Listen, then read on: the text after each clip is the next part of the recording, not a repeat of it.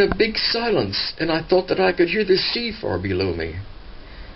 "Oh," I said, and I suddenly knew something that I hadn't known before. Then the room started to spin, and I just made it down to the ladies in time to throw up. I was still shaky when I went back to the exhibition. I didn't seem Mr. Interested, but I wasn't really in the mood for making new friends anyhow, so that was okay. I didn't look at the Cyclops again, and I avoided Redon altogether. There were some good Redons that didn't make me vomit, and of course Moreau and Brecklin, and others that I now know as the usual suspects in symbolist art. There were drinks after the show, and a lot of champagne was being put away, with people with money to spend on the arts. The catering staff, all young and all in black, kept topping me up, and I kept emptying my glass, so I was feeling pretty free and easy by the time I bumped into Mr. Interested, or he bumped into me. He'd had enough bubbly to put a little heart into him, and this time he smiled at me.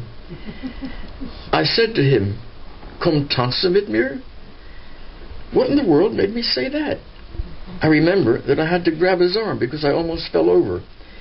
Champagne doesn't do that to me. It must have been the vodka that I had before coming to the Royal Academy. Although I'd have thought my session in the ladies would have given me a clean state. "Comme tanza mit mir?" Did I say it twice?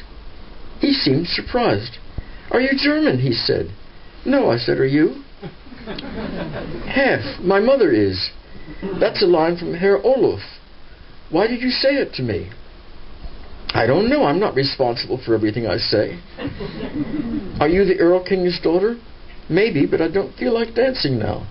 Anyhow, this is not a dancing situation. It's a symbolist's do, and symbols refer to something else, like me. "What do you refer to?" "Different things at different times. I have to pee." Off I went. I hung around the loo for a long time, thinking about the line I'd quoted from Herr Olaf. It's a Lerva ballad, and "Come Dance With Me" is what the Earl King's daughter says to Herr Olaf as he's riding late and far to summon guests for the wedding the next day. "Come tanza mit mir," she sings. He turns her down, and on his wedding day he's dead.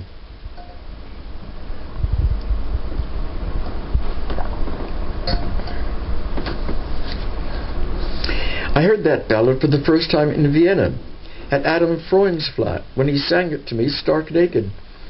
A weird guy, that Adam. What made me say those words to this stranger? It was as if there was a connection between us before we'd ever met. I was sort of spooked by that, and I didn't know how I felt about talking to him again. I thought I heard a man's footsteps approaching, so I ducked into a cubicle. Mine was the only one that was occupied. There was a knocking at the door of the loo, and when he got no answer, he came to my cubicle and said, "Are you all right?" I said, "Yes, but I can't talk any more tonight." "When can I see you again?" he said. "You'll be sorry," I thought. "Write down your name and slip it under the door." I said, "I'll call you." "I don't know your name," he said. "Not now," I said, "I'll call you." Why was I doing this? I don't know. I do a lot of stupid things. A scrap of paper came under the door. Elias Newman, and his phone number. "I'll leave you to it," he said, and his footsteps walked away. When I came out, the lobby was pretty empty. I got my things and went outside. The air was cold and seemed heavy with snow that was almost ready to fall. I walked across the forecourt, under the arch, over the road, and hailed a taxi. Piccadilly was full of lights and traffic, with a lot of blackness around the lights. When we turned into Park Lane, the cars rushing through it looked as if they were emptying London. Soon there'd be no more people, only driverless cars hurrying into the night. The trees in Hyde Park were pale under the lamps, with cold black shadows. Bayswater Road stared at me as if I were a foreigner. When we got to my place in Notting Hill, the street was deserted. The lamps were dim. I'd left lights on in my house, but they looked like lights in an empty house. I could hear a helicopter quite close, then farther away, then close again. My cat Steve-O came out to meet me, and we went inside together. Before I closed the door, I looked back at the street, and it was like a photograph of something that was gone. I shook my head and locked the door.